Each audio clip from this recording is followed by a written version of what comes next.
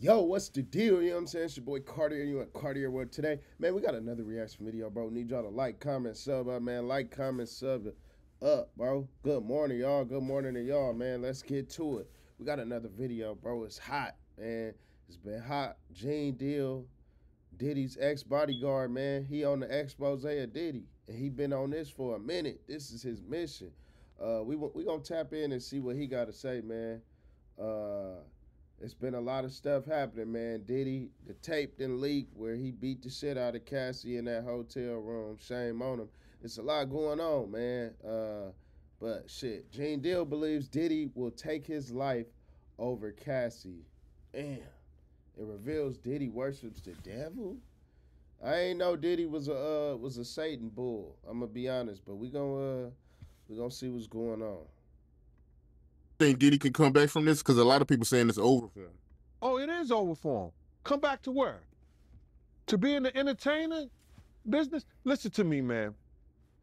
And I don't want to bring this guy's story up because it's old. And I know he's trying to live past it. But I'm going to bring it up anyway. Nigga said all that. He did all that at precursor. Yeah, I don't want to do it because it's old. But he about to air his ass out. I could see it. Look at this nigga face right there. Ray Rice, his wife, spit in his face. And he did what he did on that elevator. He ain't played one football game after that. Nowhere that I know of. Nah, it says facts though. When people get hit with those domestic violence charges, assault cases, it's bad, man. Chris Brown, that really affected his career. But it's really a downhill projection. You know what I'm saying? After, it's not even allegations. It's true. Like we saw what happened. Man, he beat her like a man on the street. Shame on him.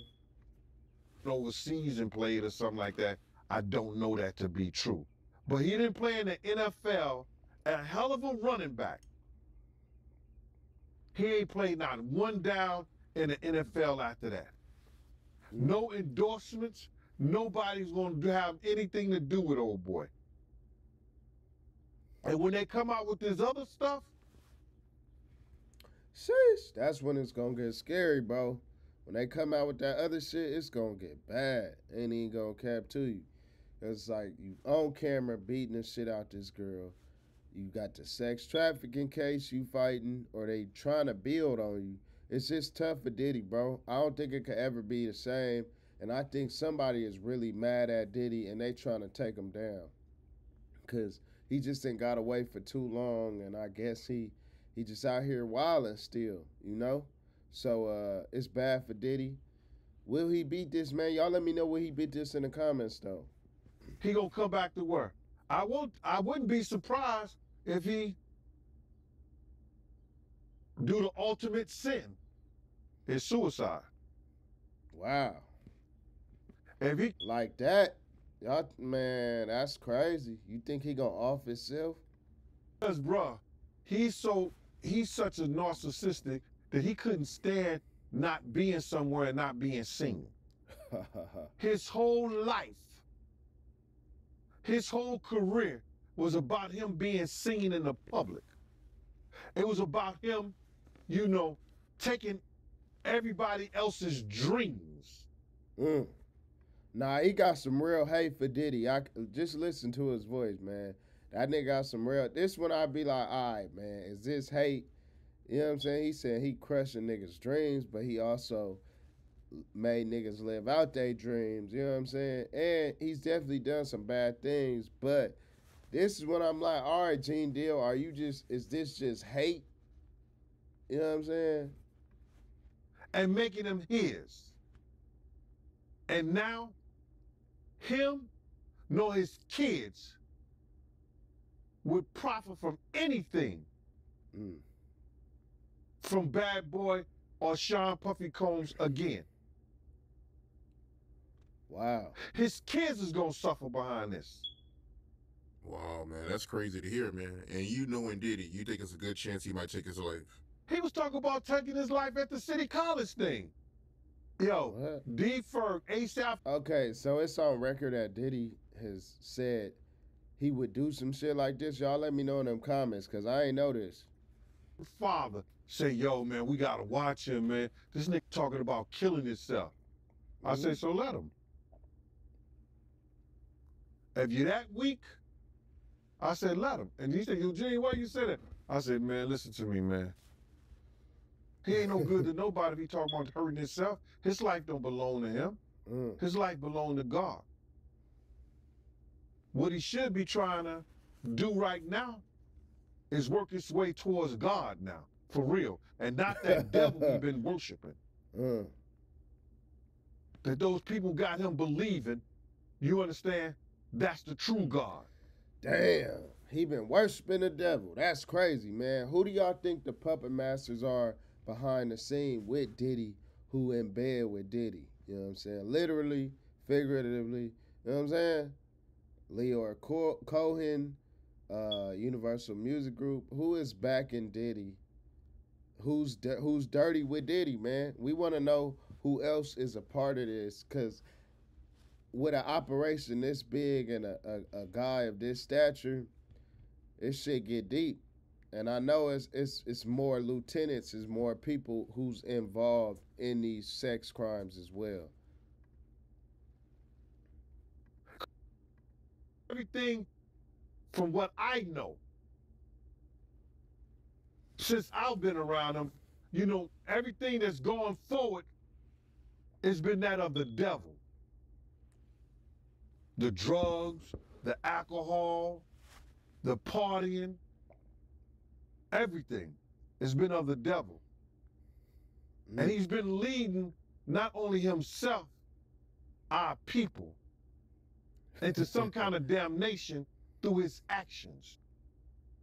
Yeah, I'm just in disbelief, man. I mean, to see his downfall. I mean, he been on a long run, man. So, you know, to see this is crazy, man. I mean, how long has he been famous? Nah, so you gotta realize he didn't get his fame until after he made that. Remember, you gotta remember this, Mighty. I said he made the atmosphere for Pac to die. He made the atmosphere for Big to die. He created the atmosphere, you understand, for Suge Knight to go to jail, because that's what came out his mouth. Ain't no way Diddy said all this. So he really the master orchestrator. So Diddy's some sort of crime boss at this point, because it's like, if you know what I'm saying, those powerful players. That's who we talking about. The powerful players in the picture. You know, this is it's interesting. Hold on. Go to jail, because that's what came out his mouth. So that didn't happen. His fame didn't really he didn't really come famous until after the death of Tupac and the Notorious Big, brother. Damn. Like that, Diddy was the background guy, but he was the nigga pressing the buttons. He always been the boss. I mean, Diddy done a lot of folks wrong, and man, would y'all go so far as to say he worshiping the devil? Though I think that's kind of hate. He probably just, I'm not saying he a good person, but worshiping the devil, that's some whole other shit. But it is it's interesting, man, because I think this the downfall of Diddy for real, man. You got sex crime cases, you on camera with a saw, it's no telling what else gonna come out. This like when R. Kelly fell, no cap. So that's like 97. He went on that whole Bad Boy tour with the #1 song in the world, Missing You, where he stole the thing from Sting and the music from Source Money, the lyrics from Source Money. Didn't even want to pay that man his money. Waited all those years to pay that man his money. He was stealing people's dreams, man. Damn. He's the cause. Gene really hurt about this shit, bruh. Look at Gene. He really hurt about this, bruh. I ain't gonna lie. Gene look like he ready to struggle. Man, he ready to strangle that nigga Diddy, homie. I ain't gonna lie. He looking shit. He looking crazy, bro. Gene Deal, you borderline looking crazy on this. But this is expected because Diddy did the unthinkable, bro. He out here, that nigga's out here fucking with minors. He beating the shit out of women. He just on some scumbag shit. A lot of people deaf, and people ain't gonna see it the way I see it. But when you steal somebody's dreams, Black Rob probably could have changed his life. Probably could have changed the way he thought. Probably could have changed the way he was doing business if he wouldn't have stole G-Dep from him. Damn. If he would have treated Craig Mack in the correct way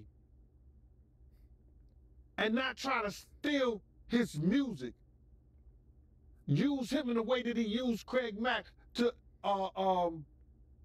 catapult the Notorious Big. Craig Mack's life could have been changed. If he would have never set up the atmosphere and had Big out there in California. I do like how Gene is holding him accountable though, cause he like all these situations you could have prevented, you could have did the right thing, but you did the wrong thing. And it's like, yeah, you a leader in this. You appointing, you know what I'm saying? You know niggas, you working with people behind the scenes, getting hits made. Tupac got shot at the studio, New York. Before he died, R.I.P. Biggie killed at California. Like, and it's always been rumored that he had, you know, had dealings behind this, and he was fucking with that.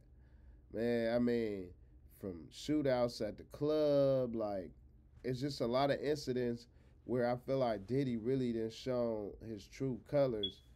But Diddy got that power, so a lot of people ain't coming out talking about him, but Gene ain't scared. He gonna let the hate show, the real show, but he got his back, his proof too. Bringing Big to that party. The Notorious Big life may still be here.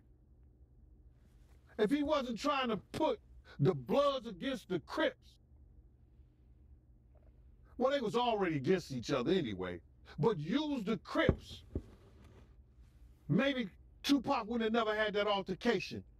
But if ands, and buts were candies and nuts, like I always say, Christmas would be every day. And I understand that. But he set up the atmosphere for a lot of people. Wolf set up the atmosphere between him and BMF. Come on. Hey, man, that nigga's the ultimate orchestrator. He's the puppet master, bro. Gene telling y'all, Gene giving us the game. Diddy is the puppet master, homie. He out here, come on, man. And, damn. But who's going to be next, man? Who going to be next? It went Cosby, R. Kelly, Diddy. You know, motherfuckers coming out the woodwork. Everybody couldn't have been sick. For real. We got to have some good representation in the community, bro. Shout out Dr. Umar. Shout out to Shout out to Barack Obama. They say one day you got to pay the piper. That's why he getting that smoke. Sauce Money, you brought his name up. He had an issue with Diddy? For years, Sauce Money is the one who wrote that Missing You, bruh. The #1 song for a long, it was a #1 song on Billboard. I think he did more than Elvis or anybody. Damn. Probably Whitney Houston. But Whitney Houston's the only one did like Triple Diamond or something. But that Sauce Money was like the #1 song, and that's what catapulted him into stardom. He didn't pay Sauce Money for years. Damn. For years. And Sauce Money wouldn't say this, but I know this to be true. He did a diss song on Puff. Sent it to Jay-Z. Jay-Z called Puff and said, yo, my man, you don't want that diss song to come out about you. Oh, man. This is true story. I think Puff sent him $100,000 or something like that. And that was, but that could have been about 8 to 10 years after that came out. Damn. You know how much money he made and show money and everything he did on that? It's crazy. But the only person who was getting paid off that was Sting. Hey man, what y'all think about this, bro? What y'all think about this, man? It's crazy. Will Diddy, you know what I'm saying? Is he gonna take his life? You know what I'm saying? Is he worshiping the devil?